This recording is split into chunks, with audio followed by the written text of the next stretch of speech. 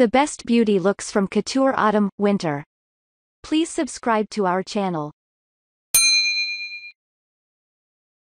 From the bold to the naturally beautiful. Valentino.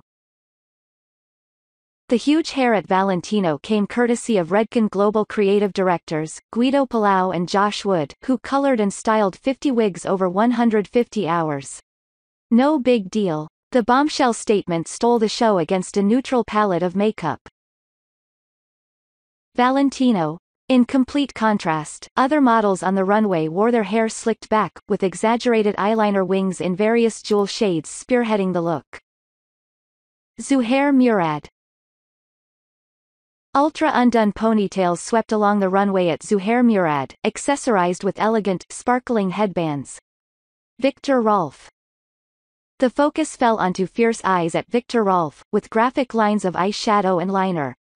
The hair was sleek and simple. Armani Privé. The pink makeup trend was elevated at Armani Privé, with floating shadow on models' eyelids and matching satin lipstick pressed onto pouts. Elie Saab. The beauty at Elie Saab looked as expensive as the fashion. Cashmere complexions with polished highlights and lacquered waves made for the epitome of elegance. Antonio Grimaldi. Mohawks of hair jewelry adorned the models' heads at Antonio Grimaldi, which further toughened up chic twisted buns. Pamela Roland. Cobalt blue liner defined the eyes at Pamela Roland, which popped against a nude lip and sleek hair, tied in low, straight ponytails. Alexander Vauthier. More low ponytails and minimal makeup were on display at Alexander Vauthier, cementing the trend for understated, effortless beauty. Chanel. At Chanel, famed hairstylist Sam McKnight created what he coined rockabilly rolls in models' hair, with high ponytails. Makeup artist Tom Pescio created bright smoky eyes with glitter placed below the lash lines. Dior. Makeup artist Peter Phillips used the brand's new Dior Backstage collection to minimally make the models up. To ensure a sheer base, letting freckles show through, he used the face and body foundation, and a touch of the Backstage Glow palette for radiance.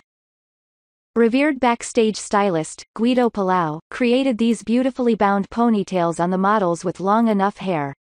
Others wore theirs down with a symmetrical shape and perfectly sleek finish. Givenchy. The makeup at Givenchy featured delicate feline flicks of black liner against a sheer, luminous base which celebrated models' natural freckles. The romantic look had a futuristic twist with metallic headdresses accessorizing simple ponytails. Ralph Russo. There was a celebration of color at Ralph Russo, where classic red lips made a surprising partnership to pink and purple eye makeup. Hair had a retro feel, with high quiffs and low buns. Schiaparelli. It was a classic case of no makeup at Schiaparelli, which was paired with equally effortless updos. Yet more evidence that low maintenance is back. Sonia Rykiel. More minimal makeup and brushed up brows at Sonia Rykiel, where model's hair was worn down with undone, natural texture. Giambattista Valli. The look at Giambattista Valli raised some eyebrows. In the ultimate nod to the 90s, influential makeup artist Val Garland gave girls a faux brow cut. Hair was styled in loose yet polished waves by Orlando Pita, lending the look some couture-worthy glamour. Ronald van der Kemp. At Ronald van der Kemp, makeup artist Sil Bruinsma gave models either a nude moment pictured, or bold glamour with red lacquered lips using MAC.